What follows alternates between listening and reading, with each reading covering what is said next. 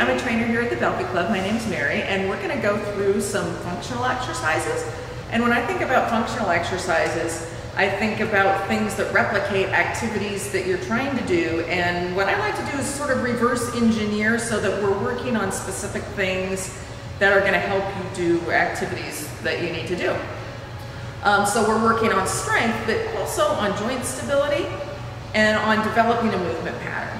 So a lot of times people want to know how many repetitions they should do. And so when I'm working on functional exercises, I don't want to work to failure, because the first couple repetitions, you're just trying to feel out what you need to tighten and how you need to stabilize to make it better. And then what I like to do is finish on a couple really good ones, because that's what you're trying to reinforce in your body, is how to do that solid movement pattern and how to use the strength you have already by creating more stability and a better pattern. So as we do the exercises, I'm going to demonstrate a few of the ways that you might find that they go wrong, so that you know and can diagnose in yourself how to fix it, how to make those adjustments. As you're doing it, you want to be able to feel what you need to do to make it better, so you're not just trying over and over without a technique to improve it. So there we have it.